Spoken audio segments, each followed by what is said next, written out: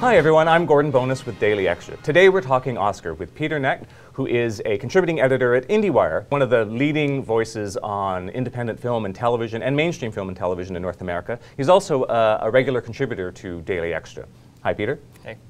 In amongst the big titles that we expected, like Boyhood and Birdman, Foxcatcher did really well, and of course the Imitation Game did really well. And those are two films that we can talk about from the gay angle. Yeah, from the gay angle, those are pretty much the only two films we can talk about. The Imitation Game is a biopic about a gay mathematician who saved World War II, but it is directed and written by a bunch of straight people. So it is sort of a question as to whether we can really call that a gay film, but it definitely has gay content. Gentlemen, meet Mr. Turing. We were to work together then. We were going to break an unbreakable Nazi code and win the war.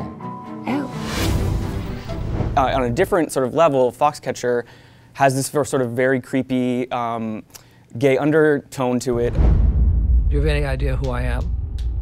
Why I asked you to come here today? No. What do you hope to achieve, Mark? I want to be the best in the world.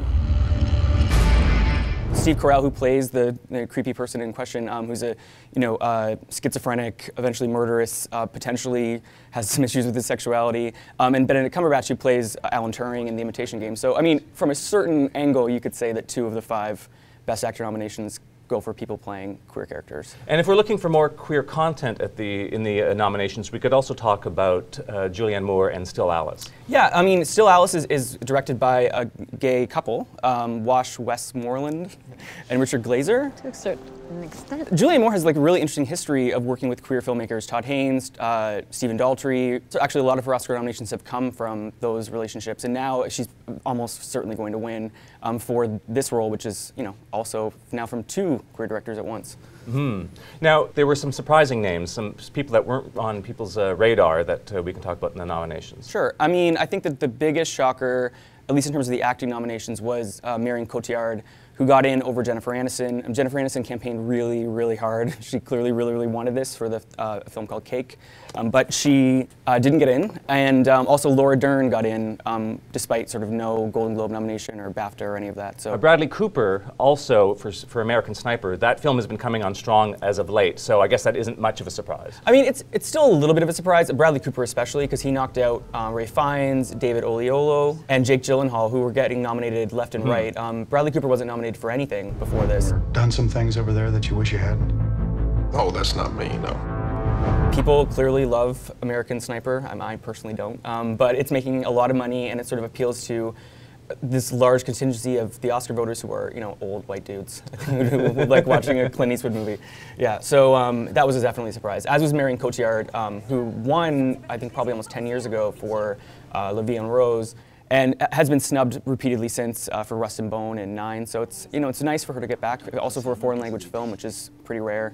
No, so speaking of old white men, let's talk about some of the diversity issues this year. Yeah, I mean, people that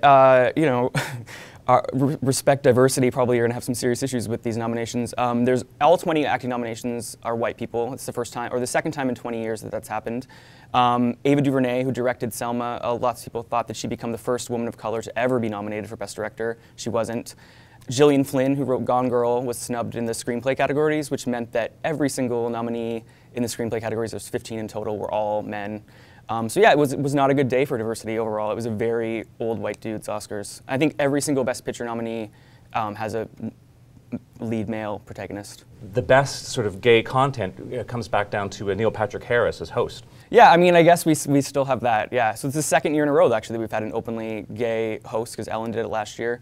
Yeah, so that's sort of what we have to look forward to. Or it's just things don't change in the sense that the nominees that are playing gay characters are these tragic characters that die at the end, which is sort of an old Oscar tradition. So maybe Benedict Cumberbatch will continue what Tom Hanks and Charlize Theron did and win an Oscar for playing a gay guy that dies.